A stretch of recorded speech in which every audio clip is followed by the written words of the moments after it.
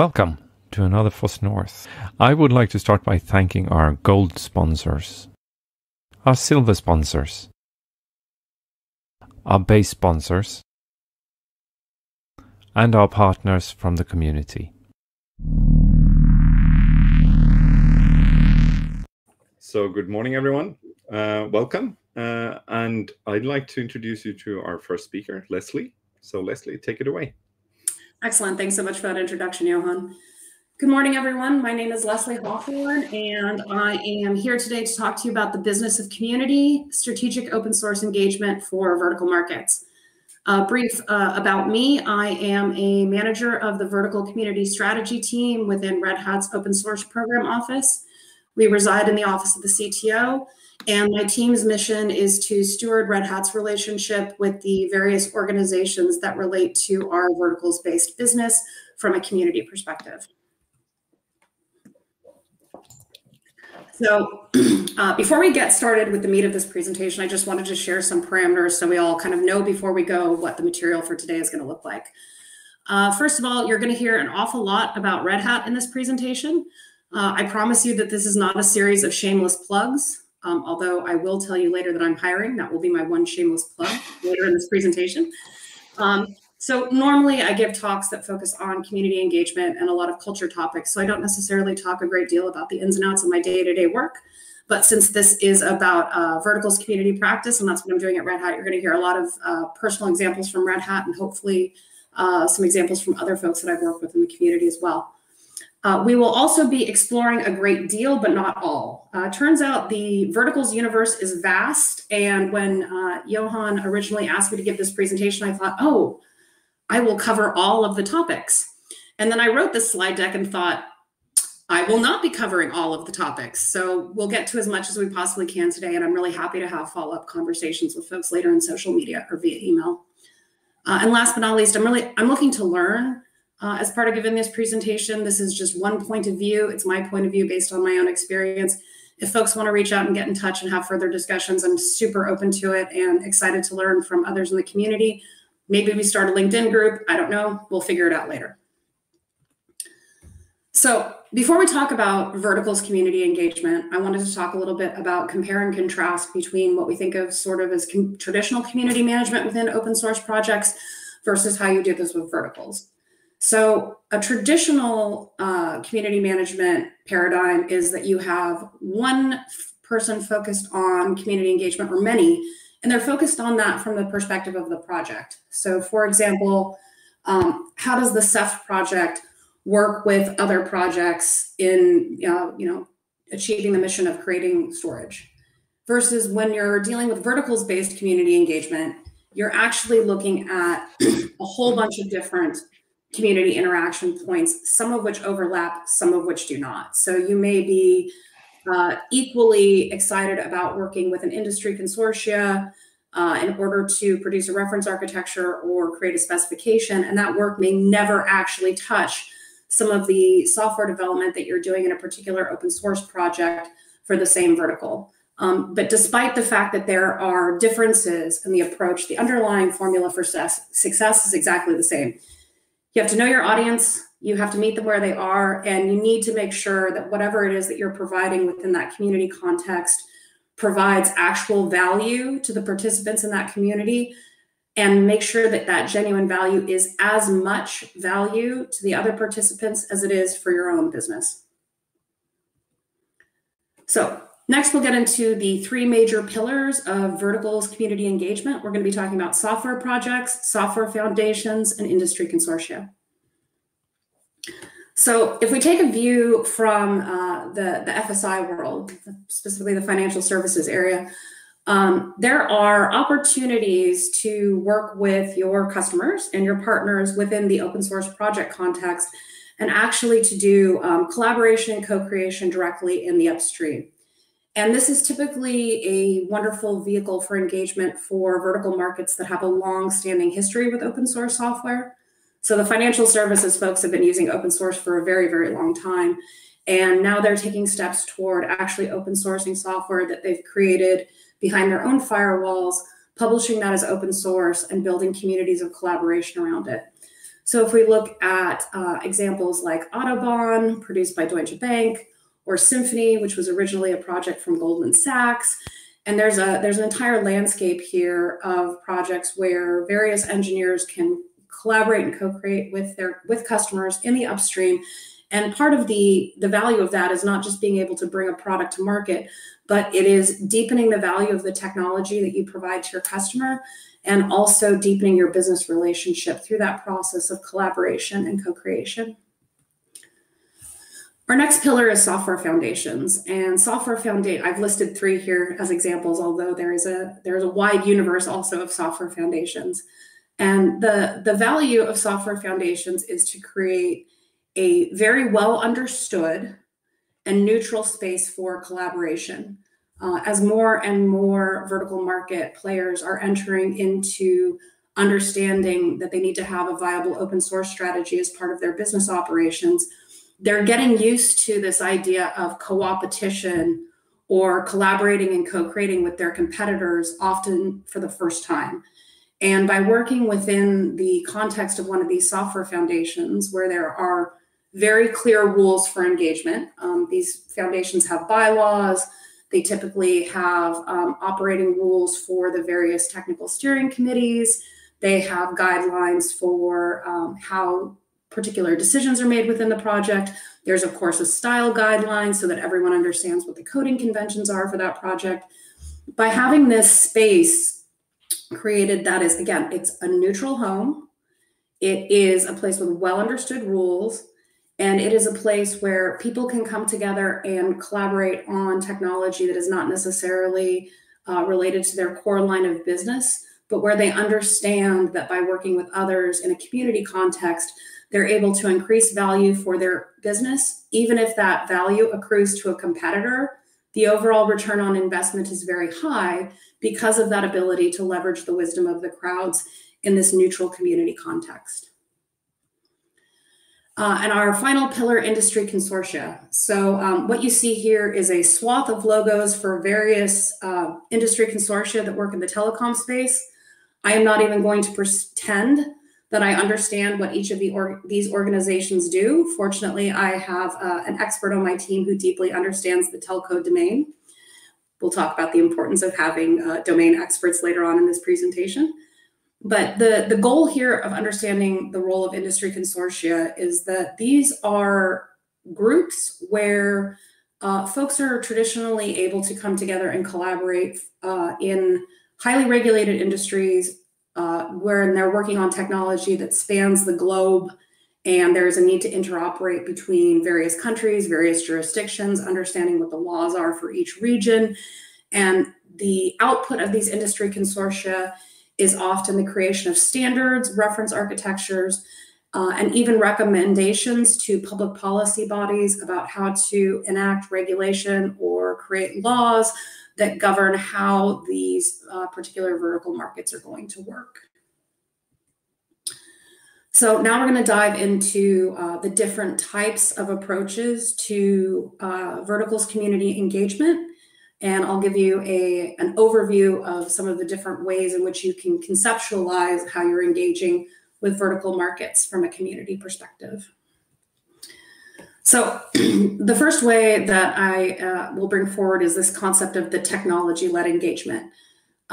If you are interested in engaging in a particular verticals-based community because you are looking to advance the technology state of the art, right? Your ultimate goal is to either change the way something works by creating new features in a particular software project, or to bring your own expertise to market so that it changes the way the entire industry thinks about a particular technical problem space.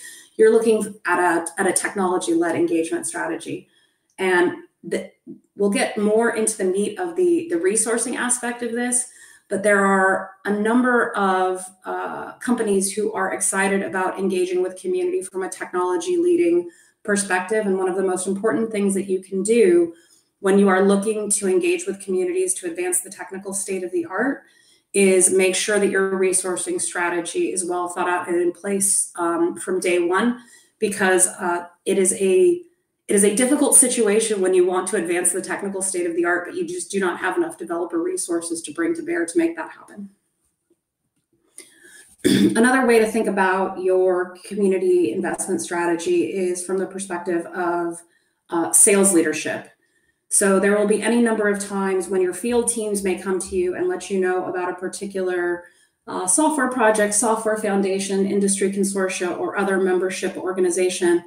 And they will let you know that it is very important that your company joins in with this membership organization in order for the field team to close a sale, to be able to do more traditional business development activities by being able to engage with some of the influencers within that membership community. And in order to advance and influence within that particular membership body, and get the message across that your company has something of value to offer to those members. At Red Hat, we don't necessarily typically invest in membership organizations just for the sake of getting a logo on a website, but for very large organizations, there are any number of times when folks join a membership organization for the sake of showing their customers and their constituents that they are invested in a particular technology space. But other than the marketing and business development aspect, there isn't necessarily deeper engagement or any software development activities. A third way to think about your investment strategy is this concept of being collaboration-led. When you are looking to engage in community in order to directly build joint solutions, either with your customers or partners, and you're typically doing this in a context of writing software for upstream open source projects. The goal may be to enhance the state of the art in an upstream project in a way that adds value directly for your customer, and to be able to do so by collaborating and co-creating with your customer in that upstream context, so that your subject matter experts and their subject matter experts are able to work on a shared infrastructure in a shared problem space and be able to iterate on technology features together in a very tight feedback loop. Our fourth way to think about how to do your investment strategy is what I call network-led, which is just a fancy way of saying your own employees are excited about a particular software project or a technology space because their friends are interested in it, and they're seeing the potential rise in popularity of a particular technology domain area. And in these cases, where you have a particularly passionate employee who wants to engage in that project space, or at the very least, closely monitor developments there, your business case, your goal is to uncover your business case there for future investment by allocating a small amount of resources to investigate along the lines of that particular employee or group of employees' personal passions. So sometimes you're going to architect your strategy around the engagement of your employees with their own networks and see what business opportunities are going to be uncovered in the future. And then the last way to think about how you're going to architect your investment strategy in community is this concept of being thought leadership led. And in these cases, you're not necessarily engaging with a particular community in order to build a product. You're not engaging with a particular community in order to do traditional business development activities. You're really engaging in that community in order to help your customers solve their strategic business problems. So I think a great example that I'd like to share with folks is if you look at the FinTech Open Source Foundation. These folks are focused on fintech and financial services. In addition to being a foundation that hosts various open source software project development, they also have a couple of different working groups that focus more on the organizational challenges and opportunities of engaging with open source software. So one of those is their open source readiness working group, where individuals from various FSI firms come together to perform knowledge sharing, to ask questions of their peers in a secure environment, everything from questions about open source licensing strategy to understanding what sort of developer training resources might be required for developers and FSI firms to be able to effectively use open source software as part of their day jobs. The FinTech Open Source Foundation also offers an inner source significant interest group. This is a relatively new group within the FinTech Open Source Foundation, but the membership has taken off like wildfire.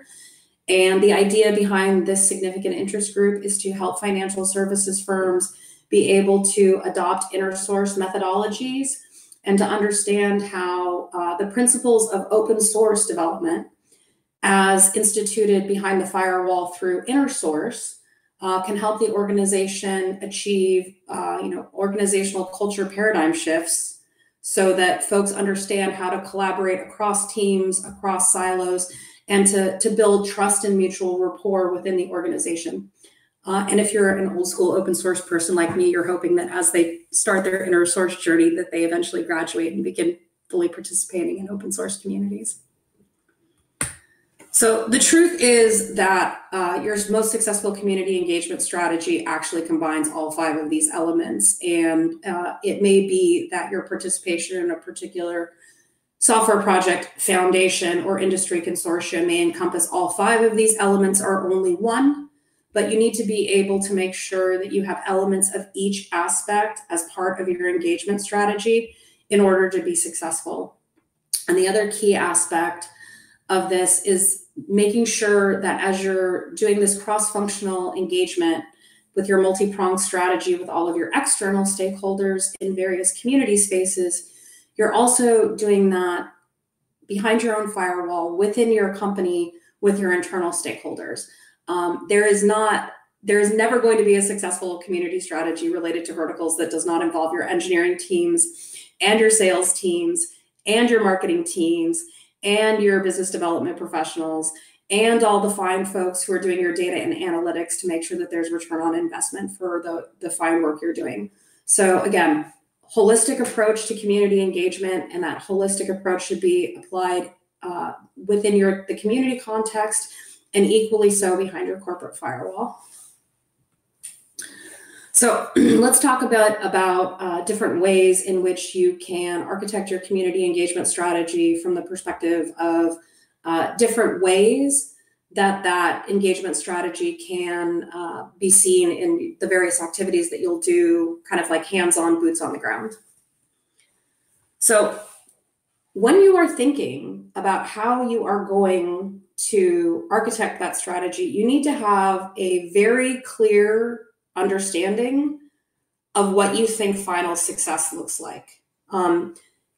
Engaging with a particular community because you think that it will open up the doors for your sales teams to have new conversations with new sets of customers is a good and noble goal.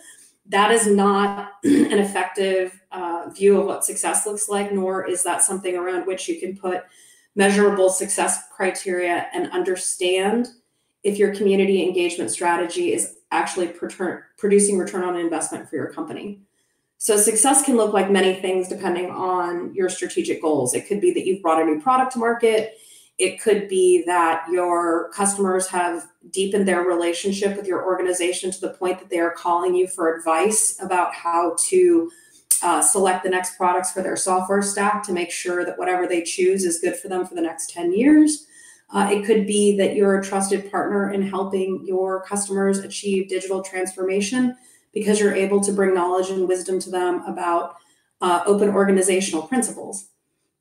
Or it could be that success looks like having enough information about a particular technology area so that when the market evolves and it's very clear that, for example, we're moving from Docker to Kubernetes, you are ready to engage fully and change your strategy in a very agile fashion to meet the needs of the market while still serving the needs of the customers that you have engaged with who have not yet begun to think about that evolutionary transition, so that you can bring them along with you as that change is made. Again, talking about really, boots on the ground topics and how to roll up your sleeves and get things done. Sometimes you're going to need to look at forging your own new community. Those folks who have deep experience in the open source software world are probably groaning when they hear me say this, because we are all thinking not yet another software foundation. But enough of that inside baseball. The goal here is not to create a new membership organization for every single piece of technology that is brought to the fore, or for every single new industry space. But it is important to consider that for industry verticals that are just now starting to understand their own journey with open source. So I'm thinking about folks like manufacturing, retail, energy to some extent. It's not the usual strategy of saying, oh, wonderful, we'll show up in this particular software foundation, in this particular open source software project, and we'll join this particular industry consortia. Those resources may simply not exist at this point in time. So instead of a more traditional meeting them where they are within our previously mentioned 3 pillars, you may take your first steps in the form of customer education.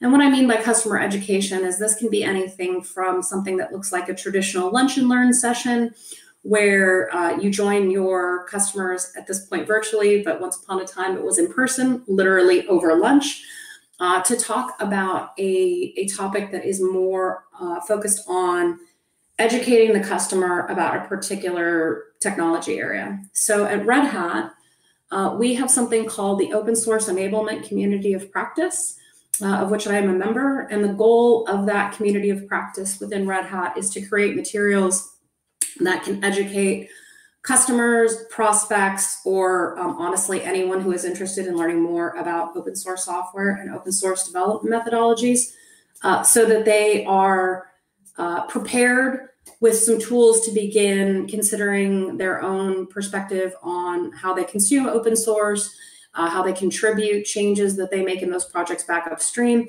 and to understand how the principles of open organizations, which were really derived from the principles of open source software development methodologies, how those principles can help to inform a company's own approach to organizational change, because it's great if we're choosing the best possible tools, but if we're not empowering our employees to be able to work in a new way, it doesn't matter how great our tools are, they're not going to be able to succeed in their quest to transform the business. So the key takeaway here is, if you are operating in an industry vertical space where it is fledgling in its understanding of participation in open source, go the traditional customer education route, really focus on making sure that your constituents have the resources and tools that they need to more deeply investigate on their own so that they can begin more fully participating. Meet them where they are and take them along on their journey with you. It's also most frequently that as we're looking at how we're putting together our community engagement strategy, that we're looking at, what is our path to product?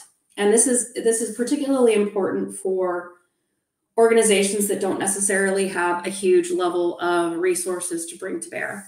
At Red Hat, we have 16,000 employees worldwide. We are, I like to think of us as lean and mean, and applying our resources where they will have the most value. When I look at some of my friends who are working in the small and medium enterprise space, they are absolutely in the same boat. You do not have infinite resources to bring to bear. So when you're looking at places to invest from a community perspective, look where you actually have a possible path to product, and you have engineering resources that you can dedicate to the problem space in a sustained fashion, and where you can bring the most value by contributing technical work product. While you're putting together your community engagement strategy, remember, even though market verticals encompass the entire world, right? So if you look at retail, things are sold all over the world. If you look at energy, people are consuming energy all over the world. You cannot architect a one-size-fits-all strategy and hope that it will be successful. And this encompasses a few different aspects. One, it's probably obvious, but I will say it anyway. local customs and the way that different people do business based on their culture, based on their native language, based on the customs that they have known since childhood matter. So, do not find yourself turning up to an event in Europe with a key theme of that event being a focus on digital sovereignty and talk about the amazing traction that US hyperscalers have gained in creating AI infrastructures. True story, wasn't me, don't be that person. You also have to consider local market dynamics in terms of the actual regulatory bodies and the different laws of that region. So right now I'm thinking of, for example, if we look at New Zealand. So New Zealand is not what we would call a world major market, but they are also the first country on this planet to pass regulatory legislation requiring that financial services firms consider climate risk as part of the risk assessment in their investment portfolios. And if we look at how well New Zealand handled their response to COVID, I would say that they are an excellent set of folks working in the public policy space to help us understand how we react to external pressures and, in fact, to crises in a legislative and regulatory way. So I think that it's pretty clear that the rest of the world is going to go in New Zealand's direction pretty soon. And it's also worth noting that there's an open source project called OS Climate that's spinning up precisely to address these particular dynamics. Not to pick on the FSI space or necessarily on New Zealand, although I'm a big fan of that particular place. If we also look at things like, for example, the automotive vertical, you may be looking to, as Red Hat is doing, create an operating system that runs in vehicle. And that's wonderful. Red Hat is a platform company. We are hoping to provide the best possible solution to the global market. But turns out, if you're looking to do that kind of work, you had better know TÜV in Germany, the local certifying body who makes sure that consumer products are safe. And this is everything from my daughter's toys to how automobiles operate. So again, global perspectives on verticals, but if you do not keep in mind the needs of local market dynamics, both from a culture perspective, a regulatory perspective, and also a human values and personal beliefs perspective, your strategy is not going to be effective. It is very important to realize that you cannot do it all. And this is equally true of very large firms and very small firms. For very small firms or small medium enterprises, it's very obvious that you have limited resources to allocate and you cannot do it all. For very large firms, the concern is even if you have many more resources to bring to bear in a particular vertical market space, that your approach is fragmented because you have too many folks working in too many disparate areas and you're not able to effectively bring it all together holistically with your internal and your external stakeholders.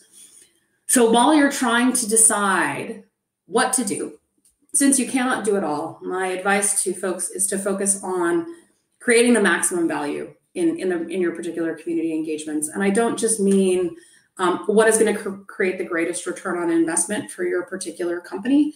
It's also how you can provide the most value within those community spaces and have the most positive impact for all participants, because through that creation of maximum value for everyone involved, you're not only helping your customers and potential customers more effectively achieve their business goals, you are also ensuring that you have deepened your relationship with these folks, and then they will be more excited to hear from your sales force when they call upon them later.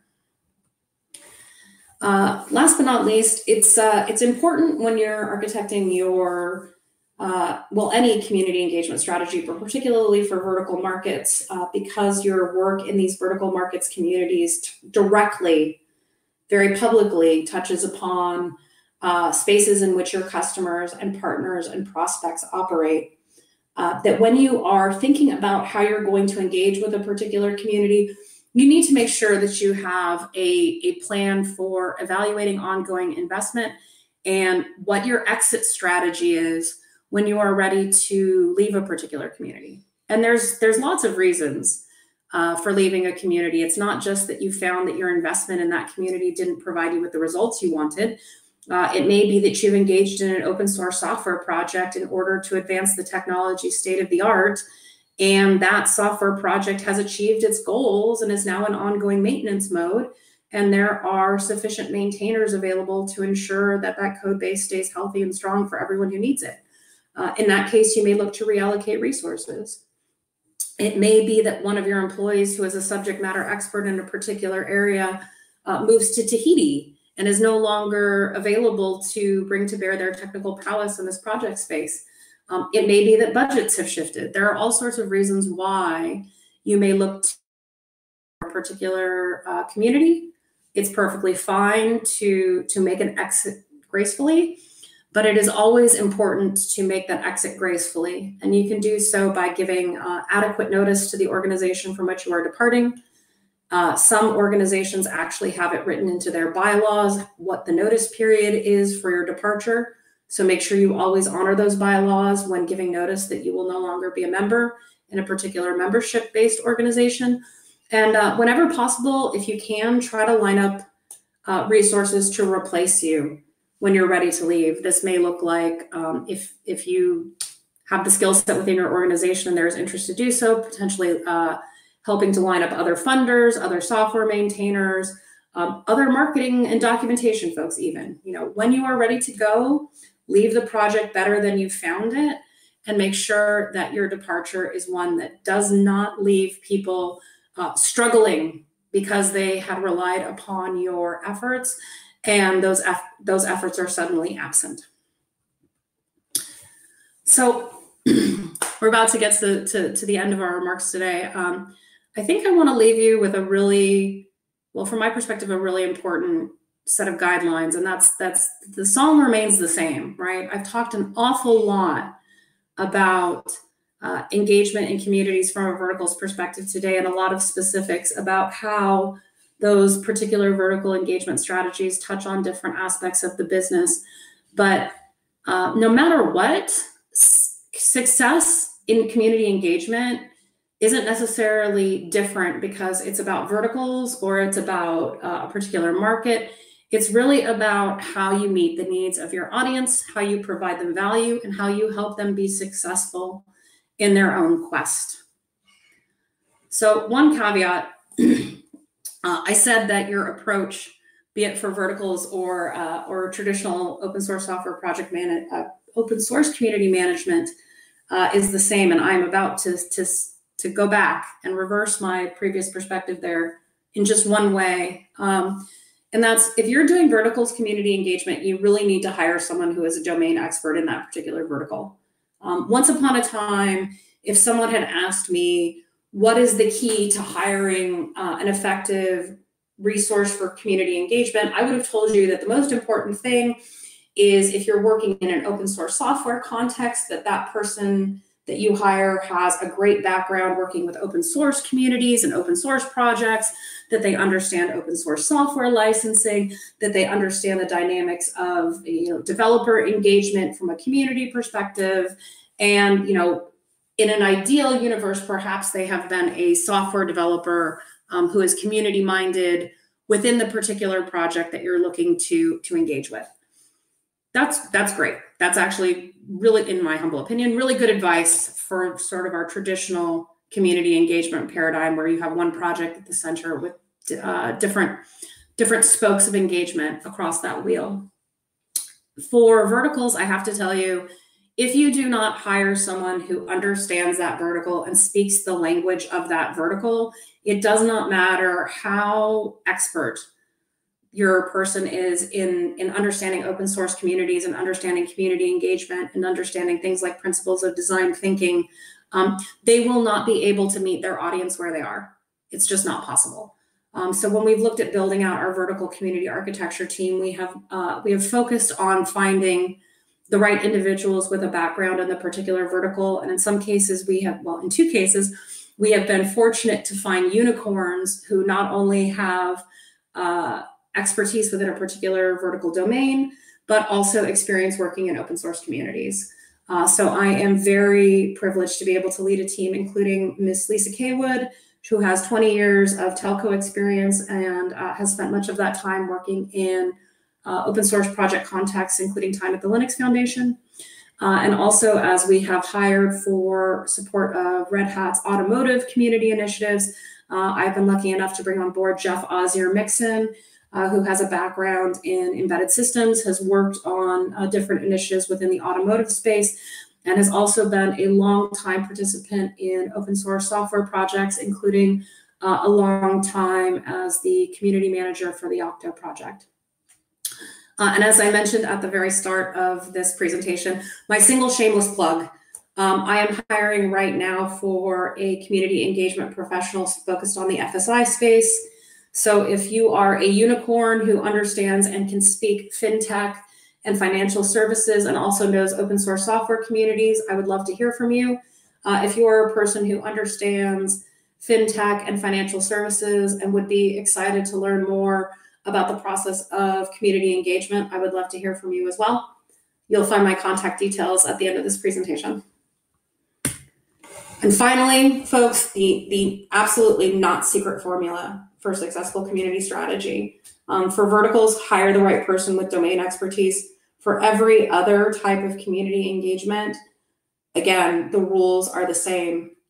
Understand your audience. You need to know what the people you are engaging with need, what they need for their customers, what they need from you, and how you are going to help them get where they need to go so that they understand the value you provide to them in a community context and a business context.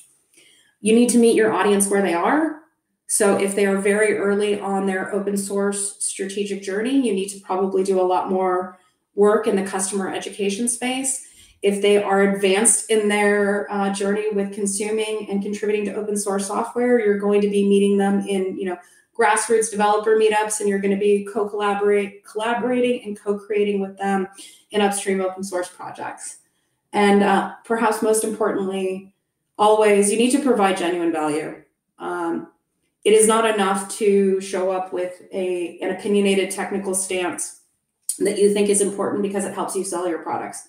It is important to show up in upstream project contexts with technology that adds value to advance the state of the art.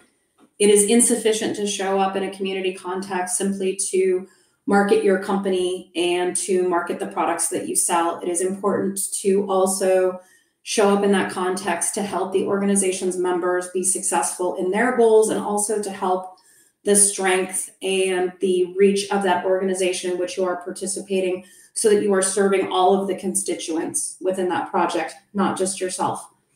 And for those who wonder why you would be focused on providing more value than you capture, it has been I'm old, nearly 20 years of experience working in the open source project space and in the business context, that if you do this work in community where you are focused on providing genuine value and creating more value than you capture, your customers will like you, and they will want to do business with you, and they may like you and may want to do business with you because of that deepened relationship, even more than they appreciate the cool software you produce or the products that they can buy from you.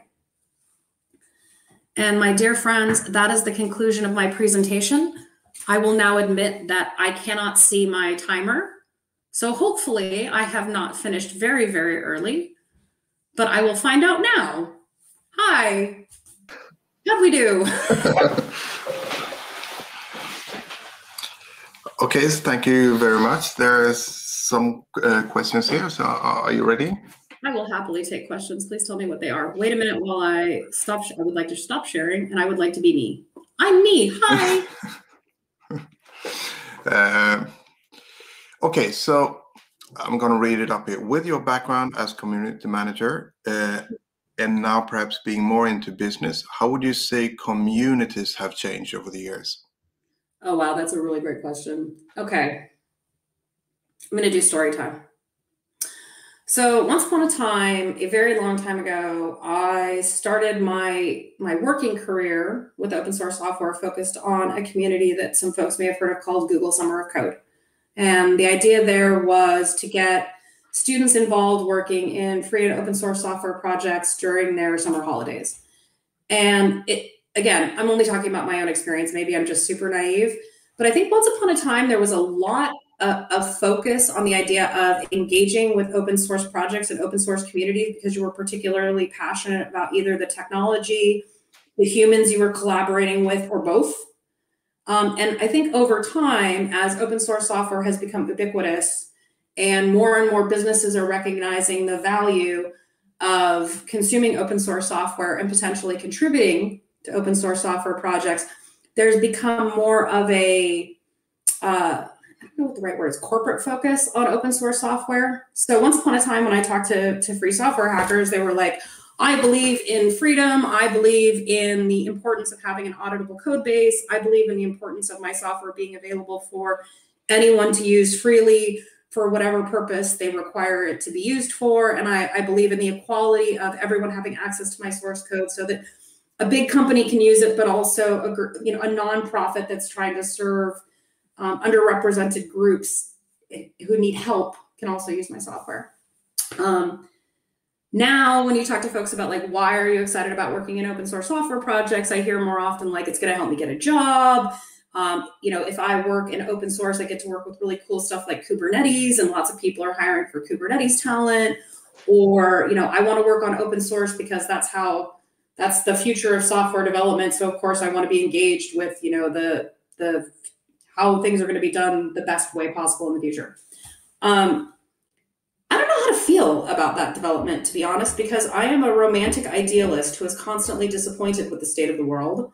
So on the one hand, I think like, where is the love? Why are we not all in it for the love? And then I think I'm in my 40s now. Maybe my idealism was more because I was a younger child when I started out with this process. I will say though, that I'm really fortunate to be able to work with people who are working in so many different areas of open source software development. It's not just providing people with Linux solutions or containerized stuff, right? Like just last week, I was talking to the Digital Impact Alliance, which is part of the United Nations Foundation, and they're creating software solutions in order to help people in emerging economies to be able to create economic development models for themselves and their fellow citizens using open source software.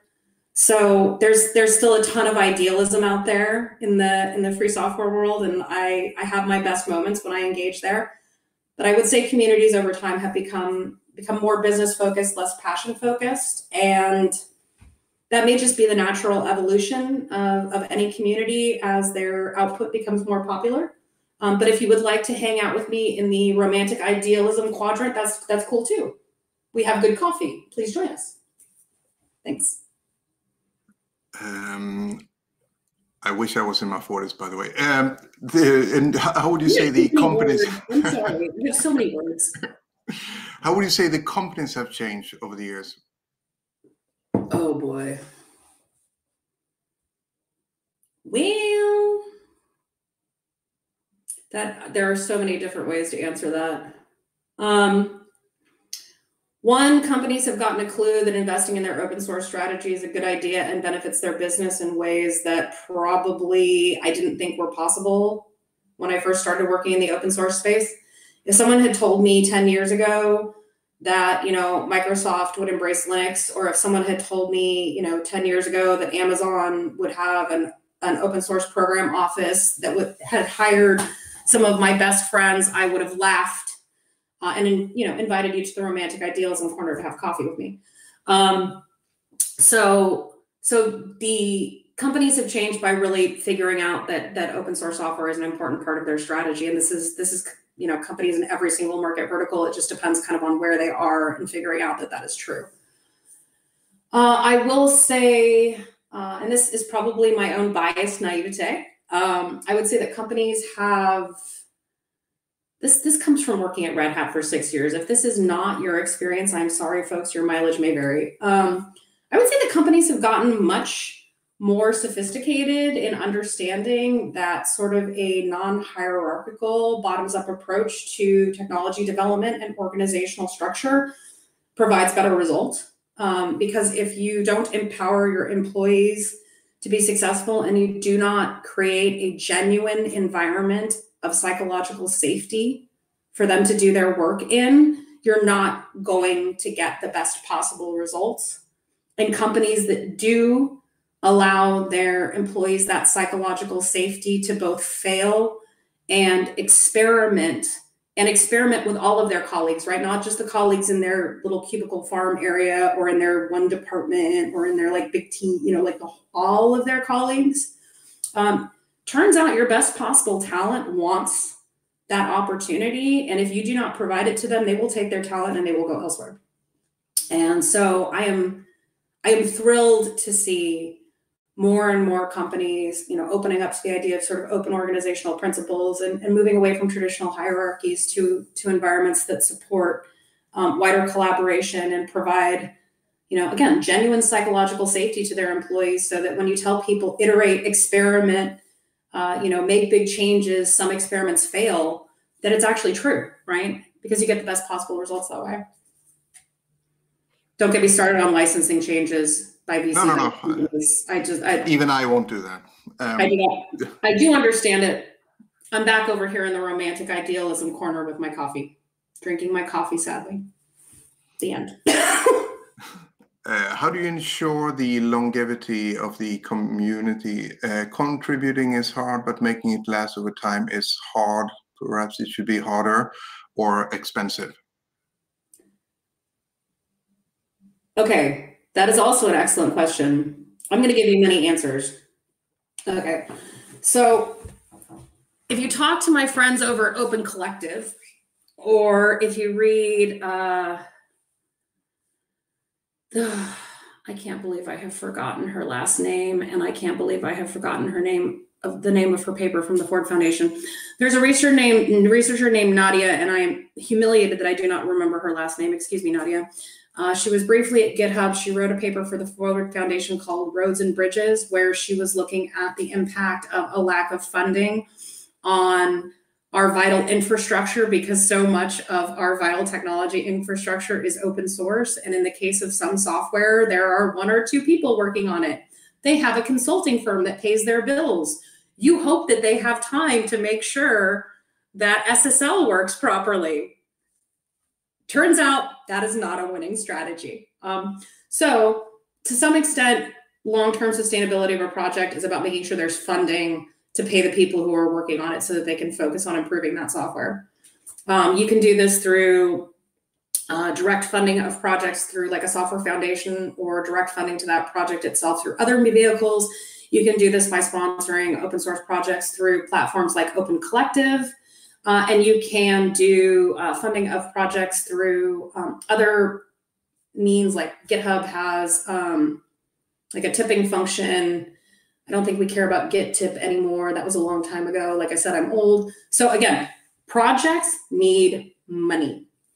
Now, if you talk to my buddies in inner source land, they will tell you that it's not so much that open source project communities need money, it's that they need maintainers. And you can easily conflate the concept of maintainers with money. And they will tell you that the best way to ensure the sustainability of free and open source software projects is actually to help developers within traditional firms who do not understand how to engage with open source software projects, to train those developers to be able to do that work and contribute the work they are doing within their companies into open source. Because there are way more developers who understand how to do software development well in traditional organizations that don't participate in open source projects than you can ever hope to train up or recruit developers who are only know the open source context, right? And then lastly, open source projects need humans. And they do not just need humans who write code. They also need humans who have other skills. And if you are a company who cares about a particular free and open source software project, it's wonderful if you can provide them with cash.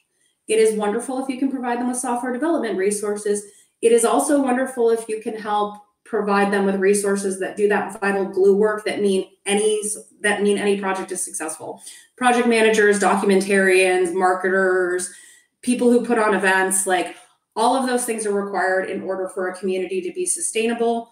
And it is not just from the perspective of there's a whole list of work that needs to get done. You also have to consider that if your primary interest in that group is the code they write, if you do not give humans to support these other functions, your developers in that project are going to be doing these other functions. Turns out maybe you want them writing code.